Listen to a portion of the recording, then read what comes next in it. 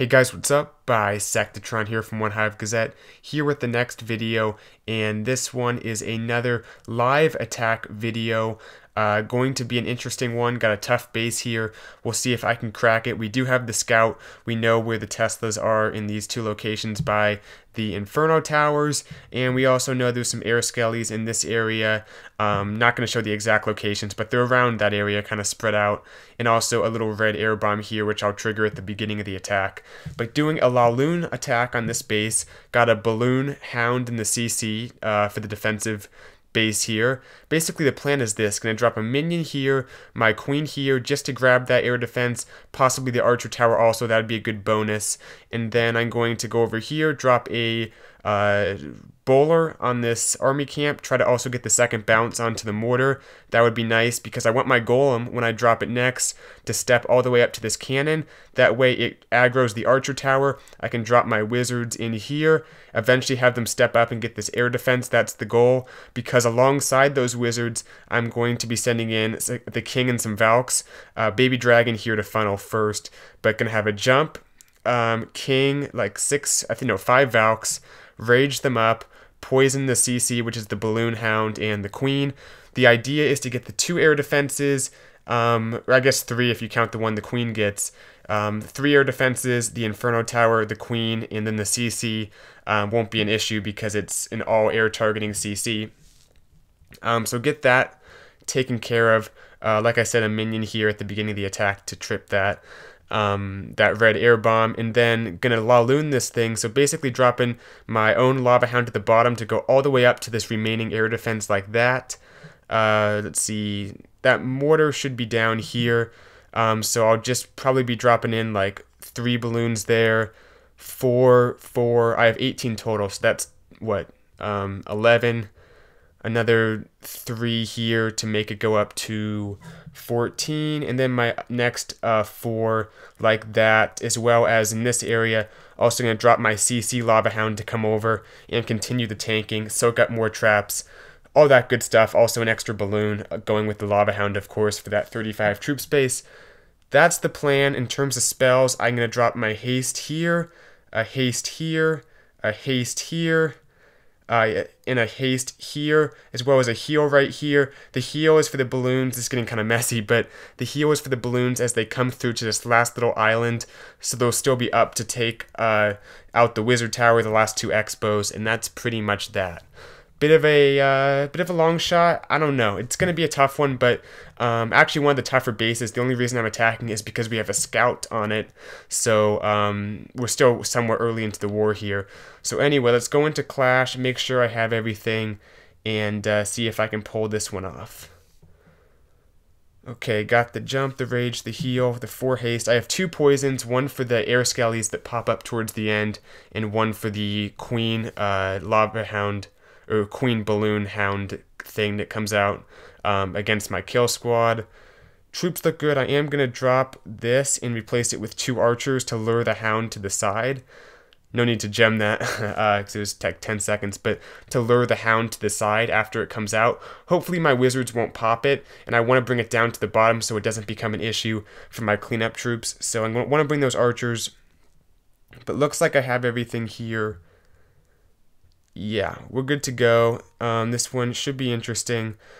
Shout out to Tinge. He wanted to say hi to his mom, but I wasn't recording. I said I was recording a live attack, but they misunderstood me and someone said hi to their mom. So shout out to Tinge's mom if he's watching this. But anyway, let's go ahead and give this one a shot. Last time, minion here. I like just doing the first few steps in my head. Might as well. Minion here. Minion, queen. Let's see, then bowler, golem, baby dragon, and then from there we're pretty much going with some wizards, the valks, king, jump, rage, and poison, all that good stuff. And then the deployment, the 4s and the 3s pretty much in terms of the balloon group sizes. And we'll see how this one goes. Let's go ahead and do this. I'm going to try to talk a little bit more. I typically don't talk that much, but maybe it'll help me to kind of try to chat through this a little bit. Okay. Here we go. Start off with the minions and the queen. Make sure to keep an eye on her ability, of course, throughout the entire thing. Minion, there we go. Minion. Queen up there.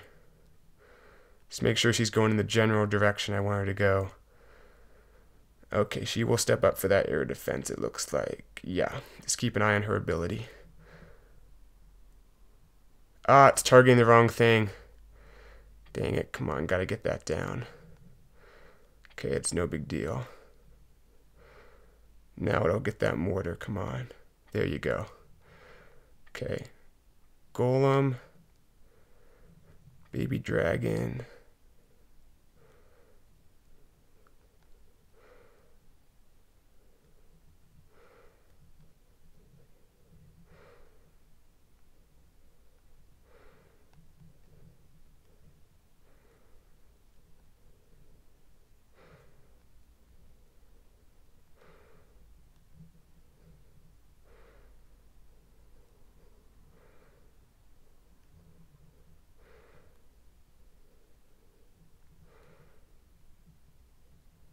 Okay, looking good.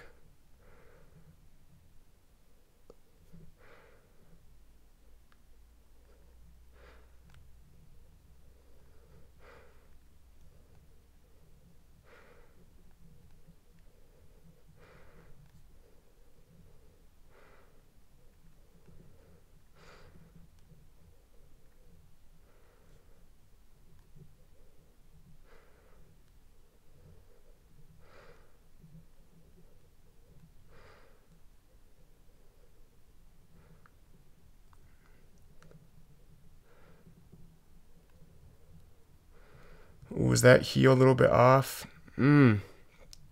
Balloons. Yeah, I didn't actually end up talking much, but let's get this down.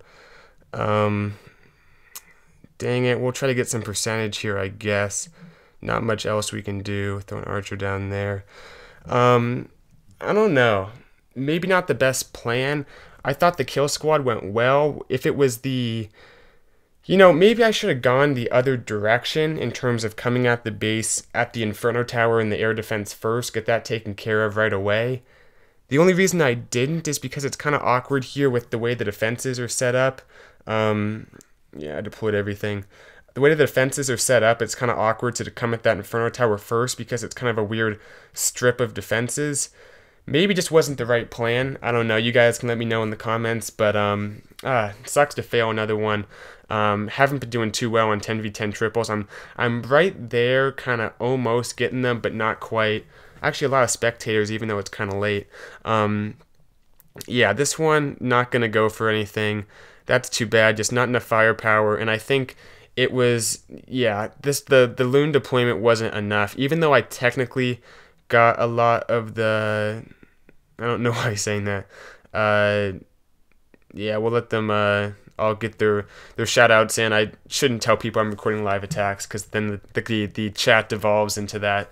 But anyway, in terms of the attack, basically I got a lot of stuff that typically is important to get taken out, such as air defenses, the CC, you know, at least neutralized, not really an issue anyway, but the air defenses, the Queen, the Inferno Tower, a lot of it technically was taken out, but the shape of what was left wasn't good, and that often I think, you know, I'm kind of teaching myself a lesson here, that often I guess is the issue when the shape is just not good for your deployment. Actually, a good adjustment here on the bowler. It just kind of turned around. I needed it to get this mortar taken out because you can see this archer tower can't be tanked by the golem unless the golem steps up all the way past the mortar. And I needed to get the mortar a little bit lower on health so the golem could beat through it. So that works out nicely. The queen actually gets more than I thought she would. But right here, wizards go down. Pretty cool. I was able to target that directly. So get the air defense taken out. Actually, everything went very well. I would have liked to get that mortar, of course, but not a big deal either. Doesn't mess up the funneling or anything. The rage, maybe a little bit too far out, but still, they get the important stuff taken out while they're being raged up.